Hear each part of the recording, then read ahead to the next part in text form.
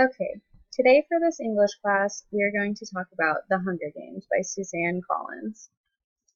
I put some slides together to guide a discussion about this novel, and we're just going to look at some of the themes and characters and just kind of figure out what you guys think about this story. Okay, first of all, some of the details about the book. It was written by Suzanne Collins in 2008. It was published by Scholastic. There are two sequels, Catching Fire and Mockingjay. The books have all been recently adapted into movies. I'm sure a lot of you have either seen them or heard about them, and they're just really quality movies. The books, however, are even better. They provide detail that there's no way you can capture within a movie. Some of the main characters. Katniss Everdeen is the protagonist of the novel. She is your classic heroine of a young adult book, and she does an excellent job of keeping the book interesting and giving the reader incentive to keep going. Primrose Everdeen. This is the little sister of Katniss, and pretty much the reason that the whole problem of the book started. She was, I guess I'm going to wait and talk about that more in the plot. Peeta Mellark. This is the other tribute from Katniss's district, and they obviously need to become close throughout the novel because of the situation they are put in. But they also have an underlying relationship that even Katniss forgets about throughout a lot of the book. Gale Hawthorne. This is Katniss's longtime best friend and perhaps romantic interest. They have a lot of history together, and they really are some of the most trusted people in each other's lives. Haymitch Abernathy. This is the mentor of Katniss and Peeta from District 12, and he is the sole games winner from District 12. So he is put in charge of training these two on how to make it through the games. Okay, the plot. 16-year-old Katniss volunteers as a tribute to go to the Hunger Games in place of her sister Prim. The Reaping is something that two young kids are drawn through their district and are chosen to go to the Hunger Games. Generally, in these smaller districts like District 12, there won't be a volunteer simply because it's the worst fate possible to be picked to go to the games. However, Katniss does not want to see her younger sister go through this, so she volunteers to do it instead, and this just sets a chain of events, and it gets it rolling. A love triangle quickly arises between Katniss, Peeta, and Gale. Peeta quickly reveals during the games that he has been in love with Katniss for a long time.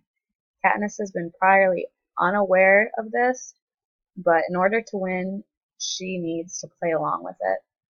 And whether Peeta knows this or not is kind of left up to the reader's discretion. Gale is Katniss's best friend, and there are some feelings there, so that makes the whole situation with Peeta throughout the games just a bit different, and it makes things hard for Katniss to fully invest herself in the love. The Hunger Games become even more sinister as political aspects come into play.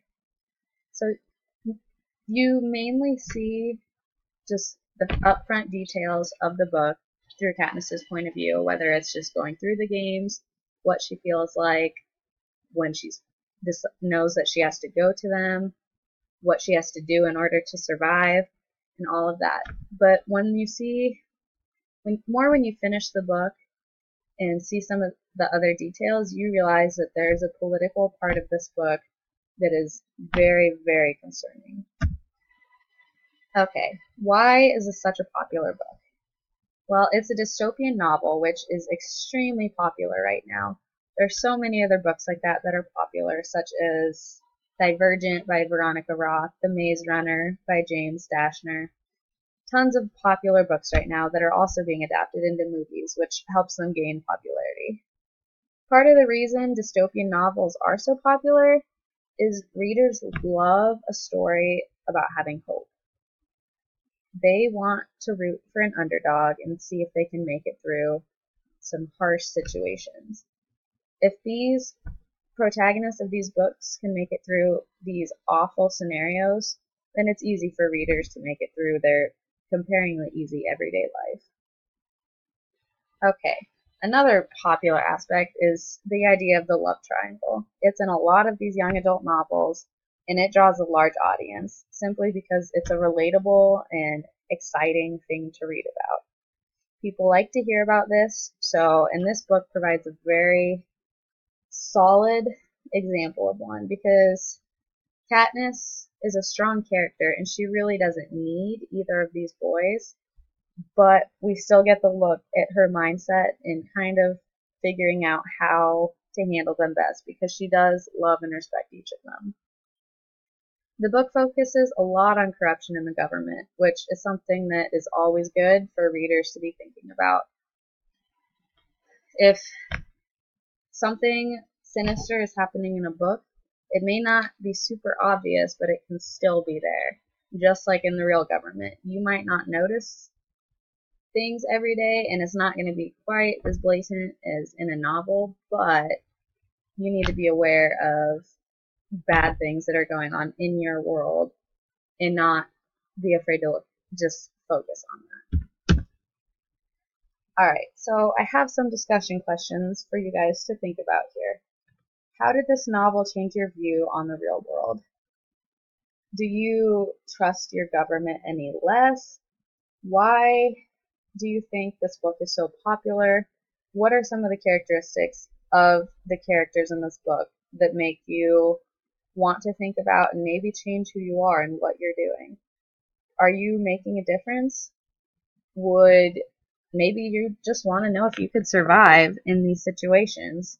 So you want to delve a little deeper into how other people survive it. So you're going to read books about it and kind of figure it out from there. Are you concerned about our world transforming into a dystopia? This is a common thing that people worry about. Are we going to have an apocalypse and be set back way farther than we'd ever expect? No one really knows, but maybe it's something to think about.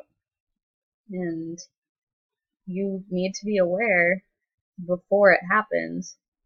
So reading these books just provides a solid background for that.